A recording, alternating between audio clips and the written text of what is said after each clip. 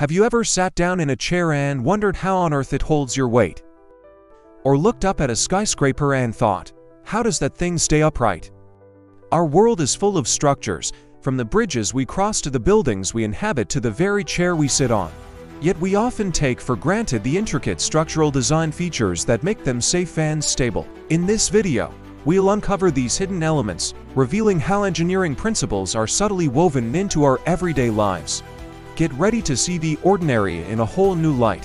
When you cross a bridge, do you ever stop to think about the marvel of engineering that allows you to cross over a river or a highway safely? One of the most iconic types of bridges is the suspension bridge. It consists of a deck suspended from cables that are anchored to towers or piers. But have you ever noticed the intricate web of steel cables that support the bridge deck? These cables are not just randomly placed. They are carefully arranged in a specific pattern to distribute the weight of the bridge and any traffic on it efficiently. In fact, the main cables in a suspension bridge are the most crucial element of its structure. These thick steel cables, often coated with a protective layer of plastic or paint, are responsible for carrying the majority of the load. Beneath the main cables is another network of smaller cables called the false cables. These cables are attached to the main cables and help to stabilize the structure by distributing the load more evenly. They also provide additional support to the bridge deck, which is often made of concrete or steel. But what happens when a massive truck drives across the bridge? How does the structure withstand such immense forces? To understand this, let's look at a simplified version of a suspension bridge. Imagine a single cable suspended between 2 points. When a load is placed on the cable, it causes it to sag. This is because the cable is flexible and can be deformed under the force of the load. However, the amount of sag depends on the weight of the load and the stiffness of the cable. The stiffness of a cable is determined by its material properties and its geometry. A thicker cable with a stronger material will be stiffer than a thinner cable made of a weaker material. In the case of a suspension bridge, the main cables are typically made of high-strength steel, allowing them to maintain their shape even under heavy loads. The false cables also play a role in distributing the load and reducing the sag of the main cables.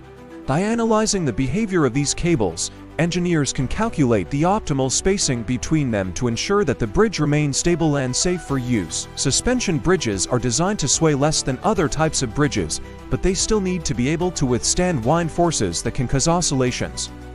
Engineers use aerodynamic principles to minimize wind resistance by shaping the structure of the bridge and optimizing the spacing between the cables. If you've ever worked on a construction site or renovated an old building, you may have seen steel bars or mesh used to reinforce concrete. But why is this necessary? Concrete is strong in compression, meaning it can withstand a lot of weight pushing down on it. However, it's relatively weak in tension, meaning it can be easily torn apart by pulling forces. That's where steel comes in. Steel is much stronger in tension than concrete, so it can effectively counteract the pulling forces that try to tear the concrete apart. The steel bars or mesh are typically embedded in the concrete and bonded together using a special adhesive. When forces try to pull the concrete apart, the steel reinforcement takes on the majority of the strain, preventing the concrete from cracking or tearing. Reinforced concrete is widely used in modern building construction, including the construction of beams, columns, slabs, and foundations. It's particularly important in earthquake-prone areas where buildings need to be designed to withstand seismic forces. In these cases, the structural elements are designed to absorb and distribute the energy of an earthquake, protecting the people inside the building. Structural elements aren't just found in large construction projects like bridges and buildings. They're also hidden in everyday objects that we often take for granted. Have you ever noticed the internal structure of a chair? The legs of a chair are not simply decorative, but are carefully designed structural elements that distribute the weight of the person sitting on it. The back of the chair provides additional support and stability. But what if you want to make a chair that can support the weight of a large animal like a horse? In this case, you would need a much stronger material and a more robust design. Materials like aluminum and carbon fiber are lightweight, yet incredibly strong, making them ideal for creating structures that need to support a lot of weight without adding too much mass. For example, the wings of an airplane are made of aluminum, which is strong enough to withstand the immense forces of flight while being lightweight enough to keep the plane airborne.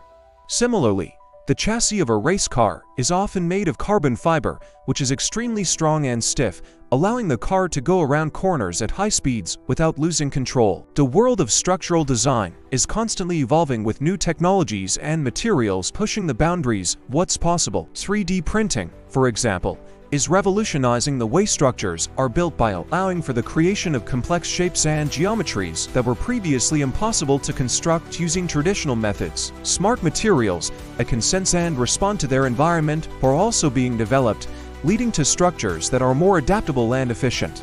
And perhaps most exciting of all is the use of AI to help predict structural failures before they occur. By analyzing data and identifying patterns, AI algorithms can help engineers design safer and more resilient structures. So next time you look around your environment, take a moment to appreciate the hidden design features that are keeping you safe and stable. From the suspension bridge to the humble chair, every structure tells a story of human ingenuity and the power of engineering. That concludes our exploration of hidden structural design features. If you enjoyed this video, don't forget to give it a thumbs up and subscribe for more. And if you have any thoughts, ideas, or suggestions, please drop them in the comments below. Thanks for watching.